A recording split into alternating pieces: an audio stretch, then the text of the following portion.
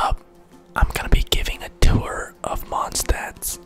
So let's go. Alright, now we're gonna start right here. You can see the little boy Timmy. He's a little homeless guy. And you know, sometimes I feel bad for him, so you know, I just give him a little coin.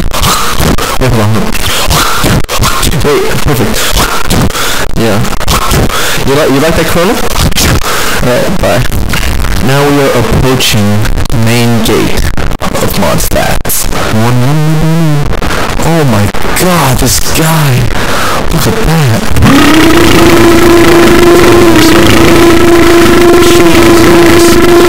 Now if you come up here, you got the Boy Scouts. Now he is one of the victims of Cyrus, the Boy Scout troop master.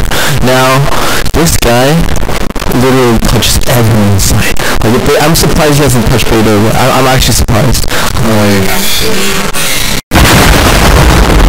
Now if you make our way to the fountain, you got Goth.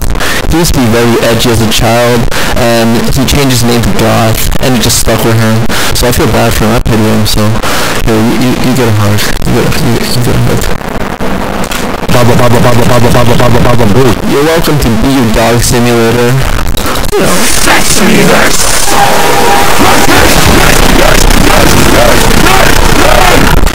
And if you come to this area, you can see this guy.